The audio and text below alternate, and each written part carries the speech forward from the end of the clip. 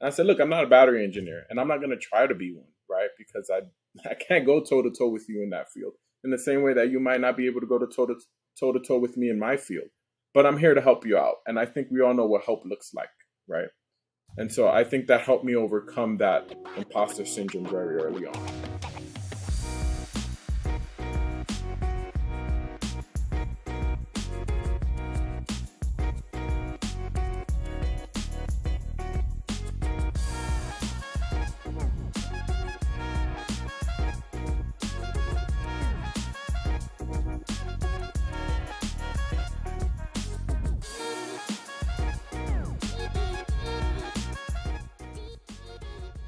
All right, you ready to jump into it?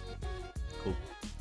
Greetings, lifers, and thanks for joining us. You're listening to Lifetime Value, the customer success podcast, where we help you wrap up the week that was in customer success and start you off on the right foot for the one ahead of you. I am your host, the Energizer Bunny, or for our European friends, the Duracell Bunny of Customer Success Podcasts. My name is Dylan Young, and this week's guest is the head of customer success at Voltaiq, a battery intelligence software platform. His perspective on the customer success motion is refreshing, to say the least, and his background is incredible, has a lot to do with that perspective. I'm looking forward to hearing him tell us about it. Ladies and gentlemen, we have Jay Goy with us today. Jay, thank you so much for being here. Thank you very much. Thanks, Dylan, for having me. Appreciate it. It is Goy, right? Yeah. Okay. Your boy, the Goy. Your boy, the Goy. I like that. Jay, so tell us a little bit about yourself. How did you come to be here today? I'm an Army vet, tons of government experience. I started off very young, basic training, Fort Jackson, relaxing Jackson. Circa, I'm not going to tell you, but I started off in comms. I was in satellite communications. They stuck me in an infantry unit, so I was carried around a radio for a while, but really running and gunning with a lot of infantry guys that I'm still close with today. I said, tired of rucking. Let me get a little chip on my shoulder. So I switched to Intel. And so I did a lot of human intelligence, open source intelligence for some time. And then after that, I transitioned into federal, state, and local government work. Did a stint with an agency where I was working with the DEA, and then I was tasked on doing a lot of cool things with the DEA, running and gunning all over the country. And then I said, all right, let me settle down. It's nice being at home a bit more, and it's nice not living life having an interesting perspective on everyone you engage with. And so I said, let me see what's out there. I was in grad school with a guy that was very well known in the automotive industry and in the SaaS industry. And I reached out to him, and it was interesting because when we were in grad school, I connected with him and I said, let's stay connected. Our walks of life have nothing to do with each other, but you seem like an interesting person. And so he said, you're interested in pivoting? And I was like, yeah. And so he said, let me introduce you to a few folks, but the rest is on you. I'm just going to introduce you and let them know that you had some interesting conversation, and then it's up to you to sell yourself. So I ended up at this thing called I was a customer program manager at first. And then, in small startup world, think your role and your title changes every week. And so then eventually I landed on this thing called customer success. And it was interesting because my whole life I've been helping customers succeed, except the difference was a lot of my other customers were policy officials and intelligence supervisors, attorneys, DAs, USAs, so U.S. district attorneys, U.S. attorneys, et cetera, et cetera, et cetera. And that's how I ended up here. I think you're alluding to it a bit in everything you've done has been about making customers successful. Is that what excites you about customer success? Is it the serving of others, or is it another aspect that gets you going? So there's a few things. I like succeeding with people next to me, right? So if we are all on the same ship, and really we all are, even our customers, right? Because their success is our success in many ways. I think one of the big things I like doing is solving problems. I like helping, especially in my industry, because it's overly complex. I'm talking 90% of, maybe more than that, a solid 95% of my customer base are PhDs, um, mostly electrochemists or battery engineers. And so their problems are highly complex. So I love being able to navigate in this field and really help. It puts a smile on my face when I know that I've helped them out. The one thing that really made me transition over is I wanted my engagement to be different, where every time I engage with someone, they're not trying to deceive me or hurt me in one way, shape, or form. So it's refreshing to know that people just want their jobs to be easier, and I'm here to do that in one way, shape, or form.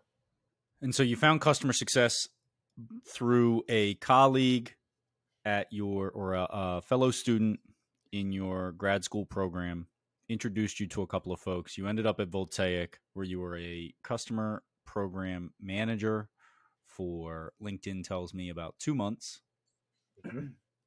before you became their head of customer success.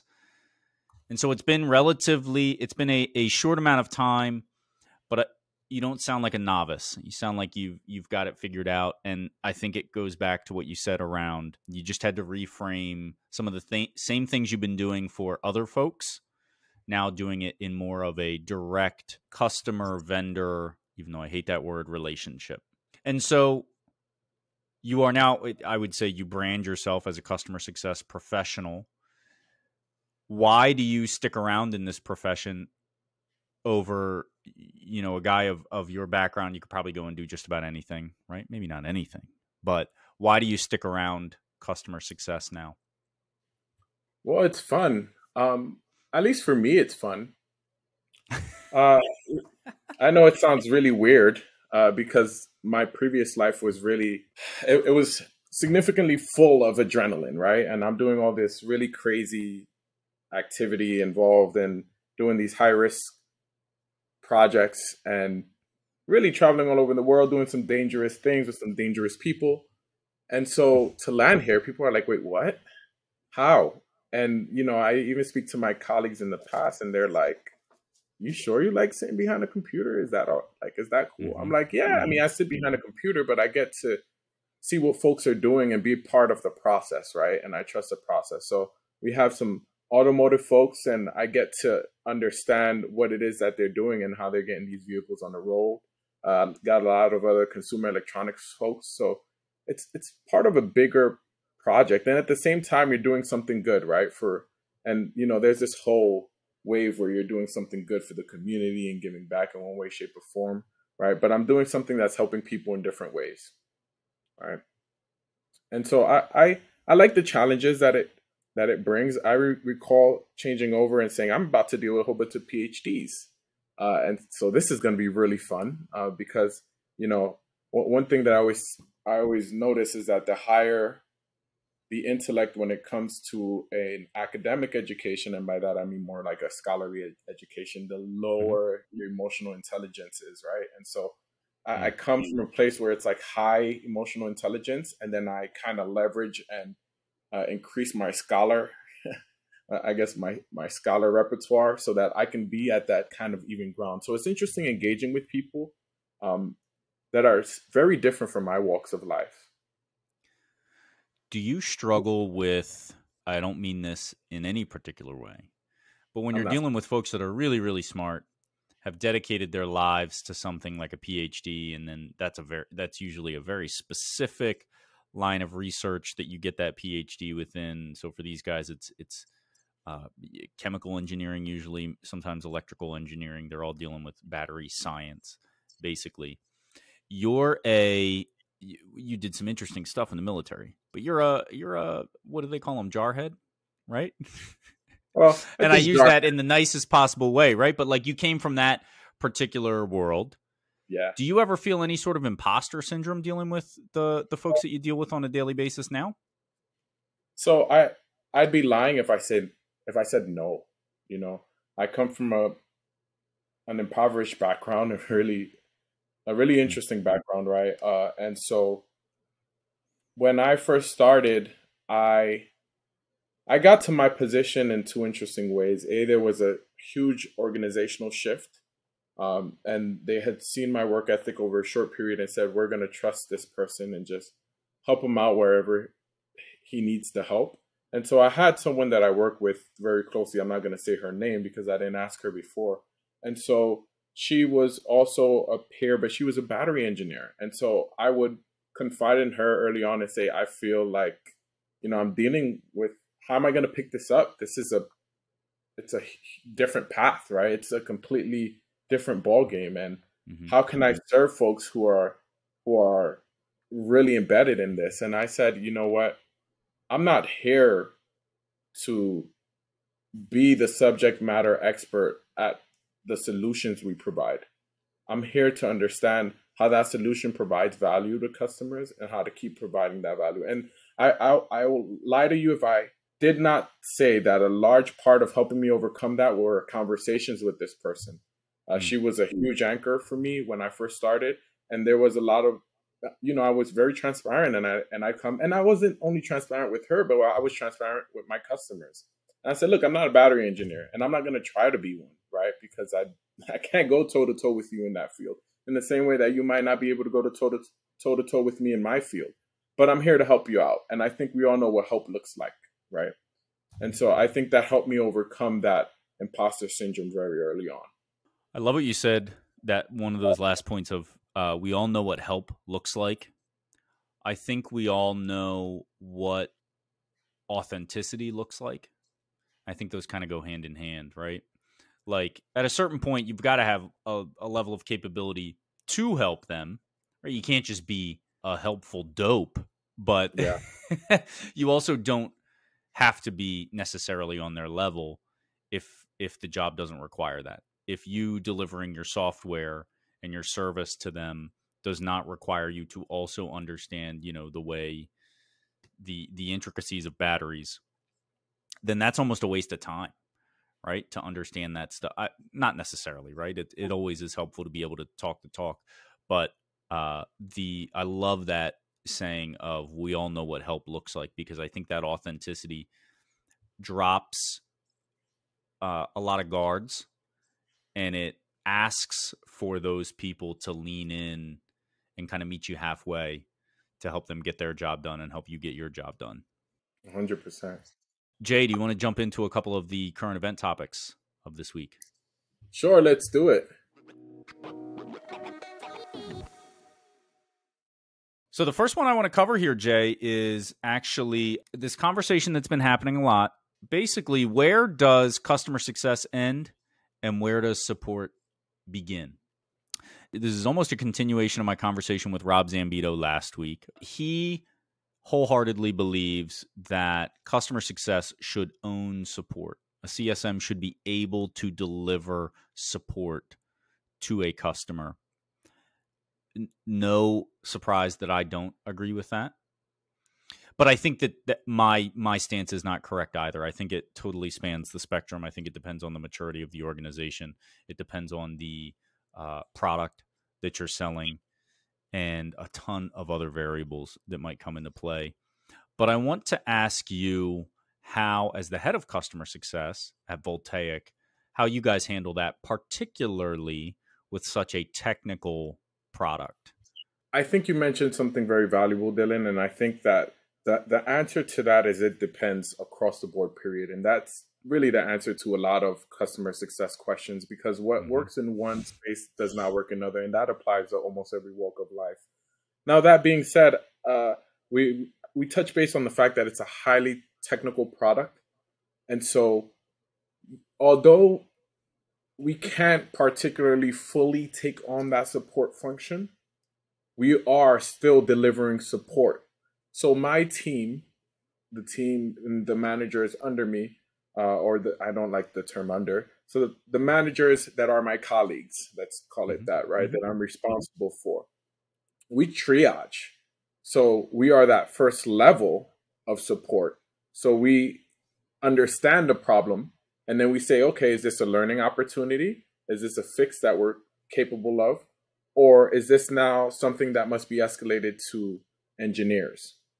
And so for me and my team, right, we have folks that can deliver that science support, early on because in an essence we're the first enterprise battery intelligence company, so many times customers come to us to understand what folks are doing in the industry.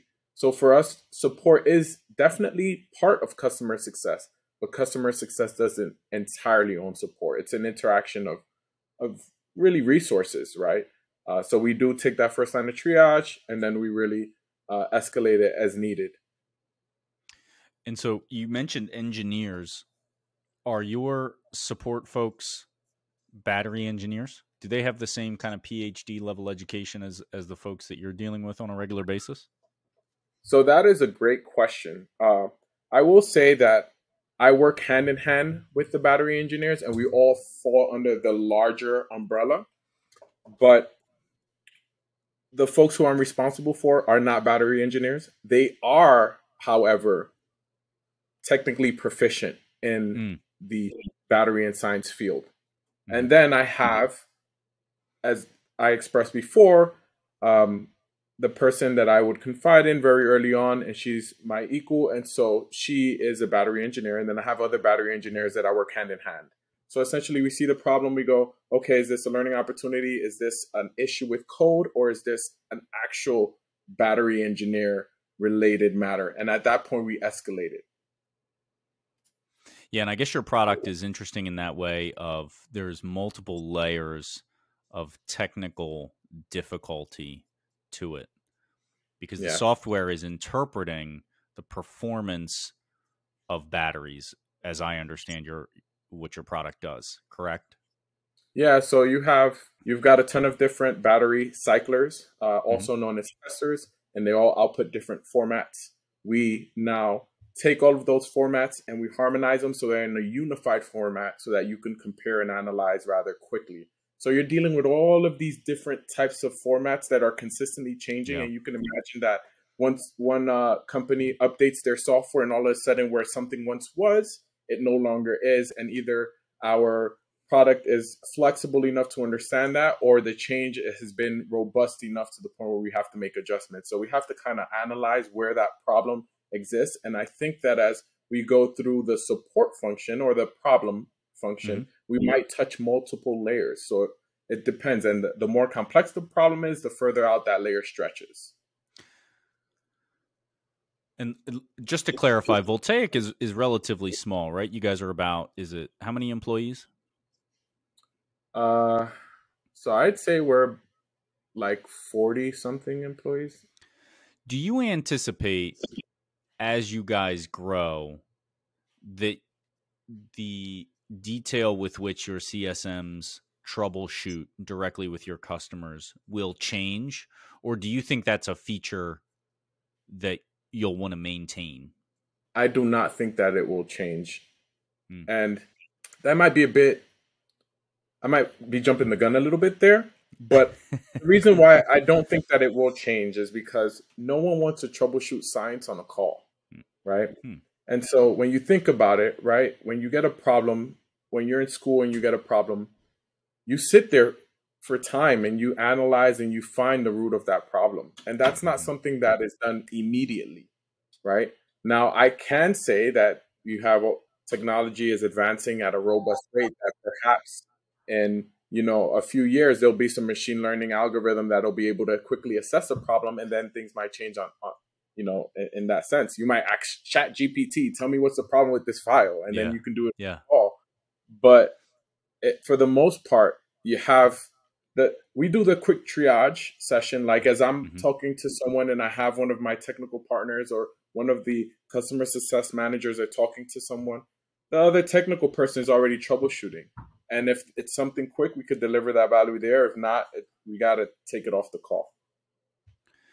What I think is really interesting, and I hope that folks are picking up on, is how outside of the norm what Jay's description is from what most folks understand to be the support motion, right? It is so much more complicated and in depth when you're dealing with, it's not, oh, my email didn't fire off to my customer.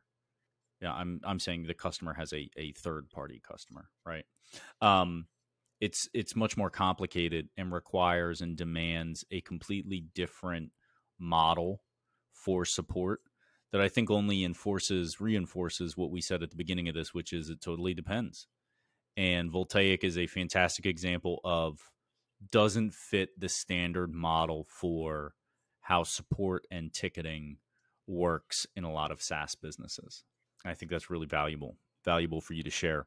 And so you mentioned this a little bit about how your folks are really good at triaging and understanding maybe impact and urgency within a call and how to prioritize that over maybe other things that you were planning to talk about in a call.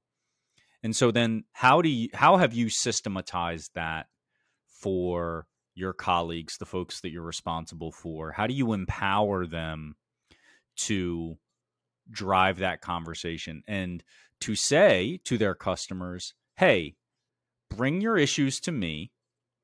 I'll be your first line of defense, but also know when to bow out and say, okay, I got to give this to somebody else, right? Maybe it's too in the weeds. It's too technical for them. How do you empower them to have that conversation with a customer, particularly a PhD level sort of person who thinks like, oh, you don't know how to handle this? I'm being hyperbolic, but how do you empower your folks to have that sort of conversation? I totally get what you mean, Dylan. And my way I view it is if it starts right, it ends right. And if you don't know something, have no problem saying, I don't know. Let me get the right folks, or let me get with the right folks to find the answer for you. And I'm a big supporter of that, right? And I tell all my managers and all my employees, hey, we just got to be honest.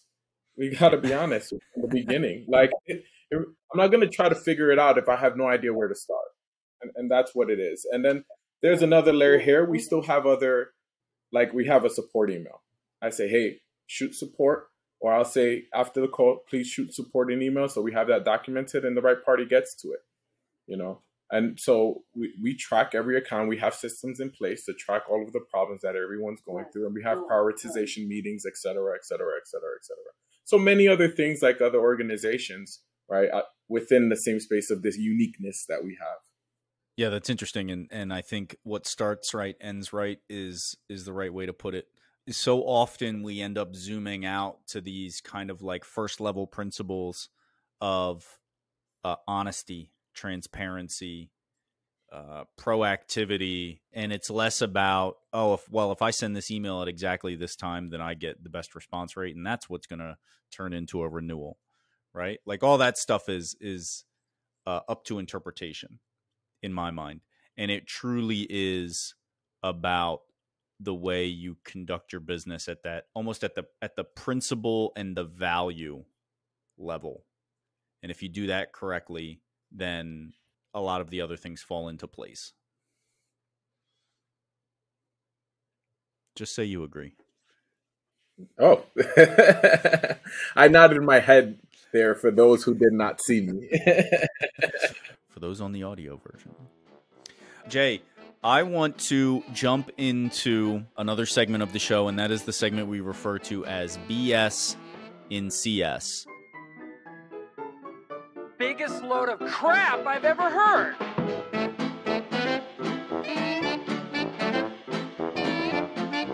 Number one bullshit. Oh, number one bullshit. Jay, if you could choose one, what is the trend, catchphrase, or otherwise related to customer success that you would like to see done away with forever? There is a secret sauce to calculate churn. And that is actually, how would I say? There are many ways where that is said, right? But if you do X and Y, you're going to avoid churn. If you do Y and R, you're going to avoid churn. Okay. It's like I was reading your mind. And so it's funny because I always say, like, I've been in this space, and so I've learned a lot about machine learning and modeling and how that really speeds time to manufacture batteries and many other things out there in consumer electronics and the automotive industry. But one of the things that I think about is that machine learning and modeling is very much like that secret sauce, right? And it's going to depend on where you are. It's going to depend on what your objectives are. It's going to depend on your organization, right? Every organization is going to be different. And essentially, you have to look at your metrics and find what metrics best match churn. And then you have to now take the churn that occurs and compare it to that baseline that it is that you develop. And you can develop that manually, right? You can have an in-house person come in and develop a software that ingests that, or there's tons of CS secret programs out there where you input it and it outputs information for you. And so what you must do is you must build your own model and you must train against your own model and understand that as you escalate and as you elevate within your organization, that model will change. And you cannot compare where you are to an older model. You have to adjust your model as well. And so that is my approach on churn. And that's one of the BS and CS that I see all the time. Everybody, I even see it in marketing. Like I went to a conference and folks are like, we can help you limit churn. We can help you avoid churn. And how can you help me avoid churn, right? When you don't know anything yet, right? So how's about, let's talk about what you think you would do to help me, avoid churn. And I'm like, well, that might not apply for me, right? And so it's interesting, but I think that that's a big one. No number is really going to tell you. You really want to know who's going to churn? And someone said this. I can't recall her name, but I apologize for not mentioning your name here. But she said it during a conference. She said, you want to know what churn looks like? Talk to your CSM, because they're going to know who's going to churn. I do think the best way to determine the leading indicators for churn are in researching customers that previously churned. But what I thought was super interesting about what you said, and what I think a lot of people miss, is that it's got to be based off of data that you collect, based off of goals you're trying to achieve, and that it will continue to change. And it will continue to change for a number of different reasons. The first one is because the reasons, as your product evolves, so are the reasons for churn. They will evolve. But I think the other one is, what I think a lot of folks miss is how critical it is to continue to measure your data in the same way. Because if you take a cohort and you create a benchmark for leading indicators for churn, and then you change a bunch of shit, including your product, including the cadence at which you communicate to your customers, including the way in which you communicate ROI and all of those things, some of that is going to have a positive impact. Some of it's going to have a negative impact. And if you are not measuring all of those changes as they occur, first of all, you have no way of measuring how it is how you positively or negatively impacted your churn.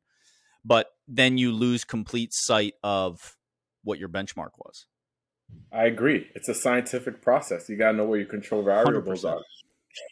100%. You're right. And you bring up an interesting point, attesting to almost the uniqueness of my role and the space that I'm in. So we have different types of segments. The research and development folks are doing tons of different types of testing. So it requires the most support. They're also the smallest income accounts, which is really interesting because the highest income accounts require support, but it's a different level of support. It's a technical support to ensure streamlined pipeline, right? Yep. And so it's just interesting because what you use, and to circle it back to your statement, what you use for a research and development company may not particularly apply. That same mode and method of attack isn't going to apply for your enterprise customers. You might sink your ship. Of course, there are certain common denominators, right? But the overarching equation isn't going to be exactly the same. Well, it's like a standard aphorism to say that managing a small customer versus managing a big customer, like the big customer is not proportionately more difficult to manage. The value is outsized compared to the post-sales effort in a lot of cases, not always. I think also completely unrelated, right? You and I have completely different business models that we work within. I have customers, some of my biggest customers, software customers, have dedicated support teams internally that a portion of what they do is support my software. And so I get less tickets from them proportionally than I do from my smaller guys because they're just more sophisticated in the way they support their folks. And it's probably similar to what you said, right? They're protecting a much larger revenue stream, and our software sits in the middle of a very big and significant revenue stream, and so they put a lot more in place to protect it. In doing so, they understand our software much better, the ins and outs of it, than some of our smaller guys.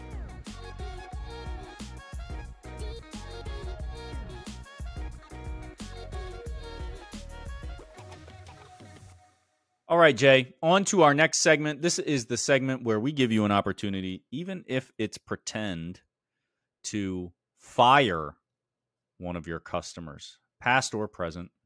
This is the segment we refer to as Churn It Up. And so tell us about that customer that you wish you could divorce, Jay. So you ever had, and my wife will kill me for saying this, so I'm not going to say it.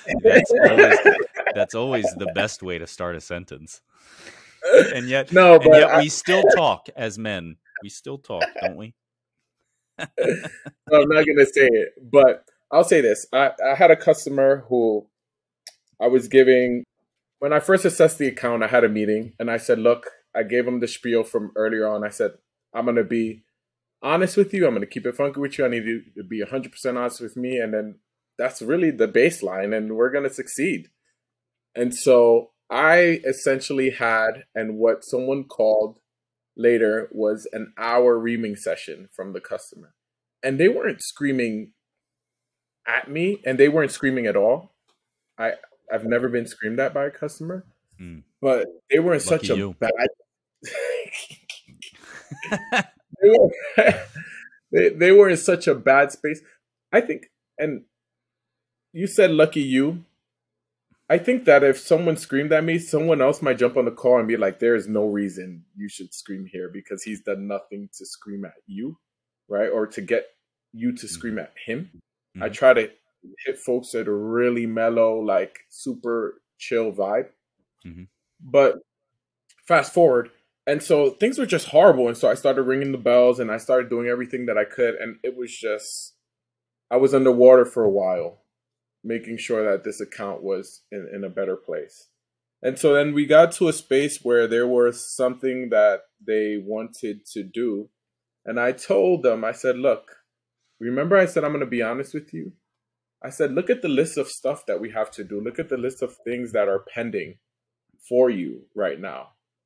I don't think it's best for us to promise that we're going to take that on. Like, I know that you're willing to pay for it and whatever the case may be, but it's not best interest. I can't promise you that we're going to have a streamlined project here, given our already robust workload. And so the customer tells me, and this is hilarious to me at least, he said, I'm sorry, Jay. I respectfully decline your rejection. I'll pay whatever it is it costs. I was like, wait, what? So this guy sounds interesting. This man or woman sounds interesting. This sounds, feels, smells like the classic customer misunderstanding the level of effort to do something that they're requesting. Am I comprehending your story correctly? So I will say this. These are incredibly competent people. And they are probably the top tier people in the world we're talking about, right? In this space. And they all know each other. Was it Elon Musk? This seems like something Elon Musk would say. I'm not going to get into who or what it was. But I laughed. And, you know, I had never been told no in that way. So it was interesting. And it was an interesting experience. You know, there were a lot of long days, a lot of long nights, a lot of fires, late night Fridays. And so, although it was like, oh, God, I can't wait till this gets cleared off my plate, I couldn't get them to I couldn't wait to get them to get better place and embrace the challenge in that same light. And more recently, they were the customer I said had a really good compliment on the team, and I was like, you guys should be really happy because we all know where we were quite some time ago. And then I can always go back to I will say this, I do struggle with, because again, I'm a person that really makes decisions based off of morals as opposed to, I understand business plans, I understand strategy, I understand objectives, right? But I'm going to do what's right no matter what it is, right? And so we're going to have this agreement if I know something is right. And I know that if my job is to provide you success, right, by definition, there are going to be instances where I might have to do a little bit more for a customer who isn't necessarily as strategically valuable, right? And so sometimes I do struggle with that. I'd be lying if I didn't, right? Because we're dealing with people.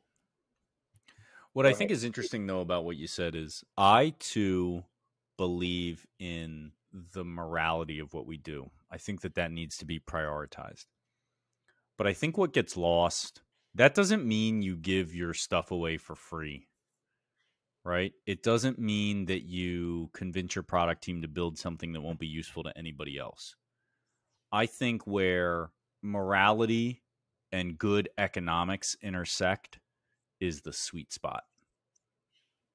And I think that's what a lot of CSMs miss. I don't know. I don't want to say that about it. I don't want to throw a blanket out there on everybody. But I think it's also what customers miss. And it's a conversation I have a lot with customers of like, the economics just don't make sense for us to do that ridiculous thing you're asking us to do. Right? Paraphrasing, you say it a lot nicer to the customer. But it's funny because I do say that to customers. I say the amount of work that it's going to cost us to do is going to interfere with everyone else. And then we'll have everyone on a bad chip. And then we'll try to juggle all of that while juggling all of the things that you need. And then we'll end up in a hot mess. And so I'm not afraid of saying no. It's just about how I deliver that no. Right. Yeah. And so I'll tell folks, look, I tell them straight up, look, let me take it back to the product team. I'll see what our current plans are. I'll see if it's something that makes sense. And if it makes sense, we'll implement it. I can't promise you when we're going to implement it at this time, but if it's on our roadmap, I'll let you know. And then I'll bring back that feedback. And I think we're at a place now where customers understand that, right? And I can attest to before, and I won't talk on what things were before because I don't want to speak about some of the peers in the past who have passed the torch. But I will say that it's all about setting the right expectations and understanding and being honest with folks. I don't mean to be the dead horse there, right? But if you're honest with folks, they can be understanding. Of course, depending on your space, you're going to have folks who are not. But I think deep down they understand. I think even some of my toughest customers, of which I've dealt with very recently, I think they understand, but are in a lot of cases, they're fighting for their life, right? They're fighting for their job. They're fighting for their ego. They're fighting for a lot of stuff, but they know. They know. Yeah. No. You know? And you're not lying. I think as long as you can be confident that you're doing what's right for the most people, then you sleep well at night. Very true. Big facts, as we would like to say. Big facts.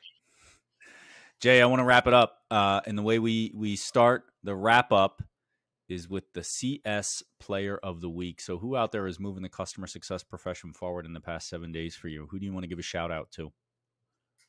I'll say Jason Lemkin. I'm not sure if you're familiar with him. I do. He's a bit of an arch enemy for me. Yeah.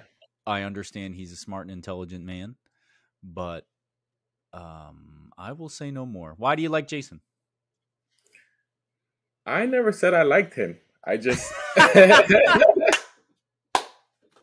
they're two different things. All right, tell me about Jason. Look, I will say this. I'll keep it a buck, as I tell my customers. Right, I'll keep it 100 with you. I transitioned into this field completely. I didn't know CS. I knew people, but CS has its own nuances and structures and things, and they apply there. Like, you can figure them out. You can figure them out fairly quickly. And so one of the things that my CEO gave me feedback on one time, he was just like, get to know a little bit more about CS. And so he used to always send me these articles Mm-hmm. from this person. And this was the only person I knew that was doing CS work. So I followed him on LinkedIn. And so every so often, I'll just dive in and I'll look at one of his webinars or things of that sort. I can't say that I like the person because I know him, nor do I follow him heavily. But I can say this. There are instances where he does say some things that make sense and some things that are insightful. And so you got to give credit where credit is due. Well, a broke clock is right twice a day, Jay. Oh, that's where we're going here. I don't listen to him twice a day, so I can't tell you. No, I have no allegiances one way or the other. Mm-hmm. Jay, referrals and recommendations. If you could take the audience members and point them in the direction of any one thing or activity, and it does not have to be customer success related, what would it be? So I struggled with this, man. I struggled with this because my thing is books. And so a lot of the time I read so many books that had to do, well, I like self-help books, but ones that make sense, not ones that are like, you're going to sit in Zen for 18 minutes and then you're going to be great for the rest of your life. Okay, let me ask you this. In what category, make sense or not make sense, is The Secret as a self-help book? I think, well, that's a good question. I'm just trying to define, I'm trying to set some guardrails for the listeners here over what you consider sensical and nonsensical. Okay, so I'm reading this book and I won't talk about the author or anything, right? And the guy's like, meditate as long as you can, as much as you can, and it's going to help you out. Mm-hmm. Right? Mm-hmm. And so I'm like, okay, that works for certain people, right? But I feel I'm very functional with my workflow, right? And so I think that balance is the big one for folks, right? And not just, again, going back to that secret sauce. There's no secret sauce to life. Mm-hmm. It's just about having the right balance, really, right? Doing Ikigai, if you're familiar with the term. It's something I keep up there somewhere, Ikigai. And it's really about, it's IKIGAI for the folks who don't know it. But take a look at that, right? And it's really about finding this really sweet spot, as you said earlier, Dylan, mm-hmm. and finding what you love with what you can make money off of, and a whole bunch of different factors, the interaction of factors. But it is the sweet spot to life, right? And so I feel that places that tell you things that make sense, right? But also mm-hmm. things that you can balance with. Okay, cool, makes sense. But that's like, yeah, so you're going to leave. Go ahead. What's your book? Because I have a response here, but I want to hear your book first. So the book that I mentioned for this specific thing was Getting to Yes. I do like that book because with everything in life, you negotiate. Yeah. With everything in life. Everything in life is a negotiation. Mm-hmm. There were a few other books I had, but you said one, so I'm going to keep it there. Well, thank you for following the rules. Nobody ever does, so bonus points to you. I spoke on a previous podcast, and I think this is one you and I have talked about, is this conversation I had with Mr. Ed Powers. Awesome dude, incredibly smart. But at the end, we talked about I tore down The Miracle Morning as another one of the, I don't know how, Elrod, I didn't even finish the book. I got like 40 pages in. But when I realized that The Miracle Morning was, you wake up at 4 a.m. and you go for a run, and the rest of your day will be great. I was like, what the fuck? Like, what if I work the third shift? What if I don't get home until 7 a.m.? Because this, and obviously that's like a ridiculous example, but the overly prescripted nature of content being delivered to people today, and then the response of some people of like, oh, this worked great for me. If it doesn't work great for you, then you feel like a schmuck. Is I cannot say it enough. I would repeat it over and over again for a 60-minute podcast if I had to. That does not reflect on you. It just means you're different than what those people prescribed. And you've got to spend the time to figure out what works for you. 100%, Dylan. I think that's best said. I don't think I need to even add anything to that. Couldn't have said it better, man. Where can folks connect with you, Jay? So they can reach out to you. And you can give them my... Wait, what am I, your secretary? I don't know, man. You can give them my LinkedIn. I don't want to get into my full name here, but yeah. I got you. Yeah. I got you. Jay, this has been a ton of fun. Thank you so much for being a part of it. I enjoyed meeting you, speaking with you at the Customer Success Collective Conference. So glad we got to connect again. I really do appreciate it. It's been a pleasure. Yeah, man. It's been a blast. You've been listening to Lifetime Value, the podcast for customer success professionals. If you like what you've heard, please rate our show and subscribe wherever you find your podcast. Please note that the views expressed in these conversations are attributed only to those individuals on this podcast and do not necessarily reflect the views and opinions of their respective employers. For all inquiries, please reach out via email to dylan@lifetimevaluepodcast.com. Find us on YouTube via our channel Lifetime Value, and find us on the socials at Lifetime Value Podcast. But here we go. English is my second language, by the way, so don't come at me. This is Jay, and you're listening to Lifetime Value, the Customer Success Podcast.